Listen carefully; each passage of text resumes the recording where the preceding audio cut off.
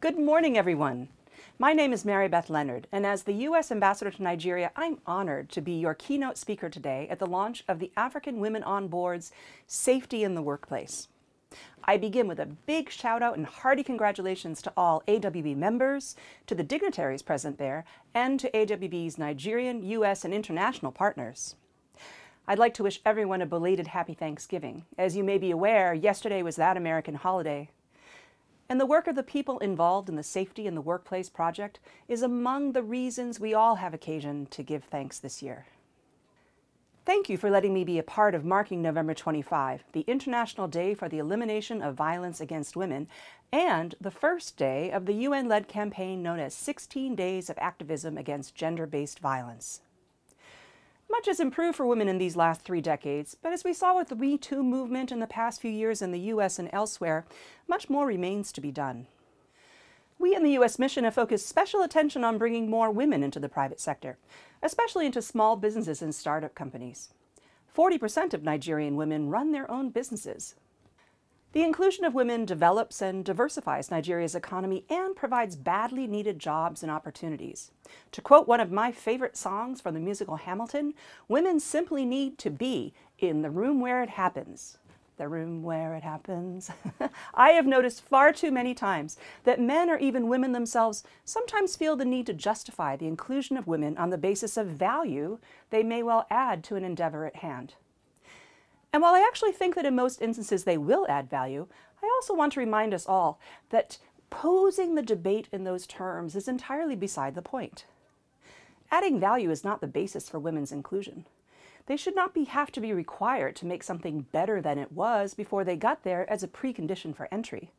They just have the same right to exist in this world and in those rooms as men do. And while they are in those rooms where they belong, they equally have a right to safety. That is why AWB's 3-year project on safety in the workplace is both timely and important, because it is in fact female voices that need to be heard to create a safe and secure environment to allow women to prosper. Your focus on leveraging existing legal and private sector frameworks can serve to reshape work environments for thousands of women. Even in the legal sector, which I understand is your first industry of focus, highly educated women face obstacles such as sexual and other forms of harassment. We know from recent International Bar Association findings that even there, even in courtrooms and other legal offices established to defend human rights and law and order, 1 out of 3 women legal professionals get abused or harassed at some point in their careers.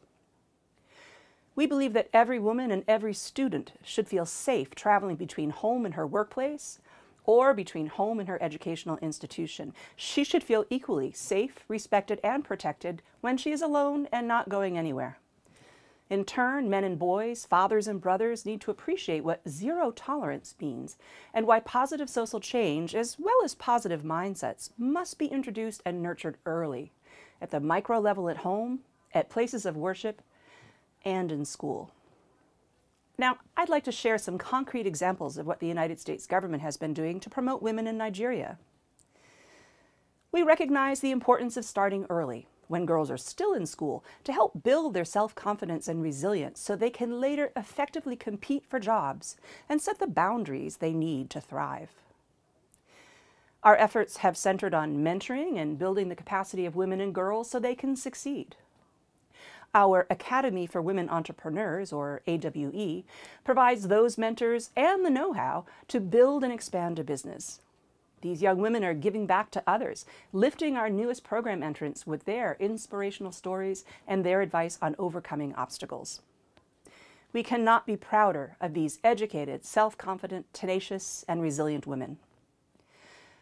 In traditional male-dominated sectors like energy, water, infrastructure, and information technology, USAID supports programs that address inequality in the workforce and inflexible hiring practices. In Imo State, for example, USAID partners with the State Water and Sewerage Corporation to increase gender balance across the company and reduce sexual harassment. The project is opening new doors for women to enter Imo's water sector, where the Imo Water Board has hired an unprecedented number of women into high-level technical positions in laboratories and water quality control. It raised the number of women to 41%, making their voices appropriately part of the workplace backdrop as opposed to an anomaly. Leveling the playing field for women encourages women employees to stay in the organization, reduces staff turnover, and drives productivity, attributes that together can only build better organizations with an enhanced resilience to crises and economic shocks. In Borno State, USAID supports women-friendly centers that support women struggling for gender equality and protection from gender-based violence. The new Damboa Listening Center gives women and girls access to counseling on protection issues while acquiring vocational skills. Overall, USAID has assisted 46,000 women and girls in the Northeast, many of them in the rural agricultural sector. Despite the steep odds in Nigeria, I think we are progressing and we are on track on several fronts because of local, regional, and international efforts.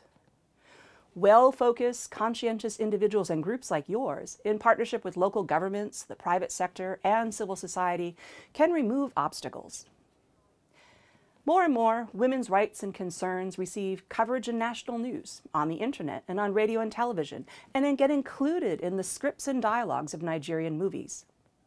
We've seen vigorous social media messaging through Me Too, Time Up, Time Now for Change is Now, Not One More, Break the Culture of Silence, Take Me Off Mute. Combined, they have helped galvanize online communities and stimulate positive action.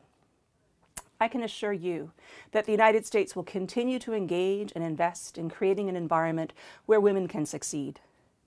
We have the same goals and objectives as each of you, to offer hope and opportunity and safety to women and girls of all ages and backgrounds in Nigeria. Thank you again for inviting me today to speak to this tremendously motivated and talented audience, and good luck with your program.